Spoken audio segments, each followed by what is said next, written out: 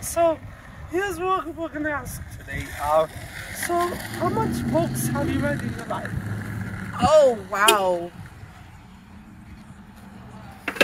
Well over 100, I'd have to say. Between school books and books I just find interesting, probably actually over 500.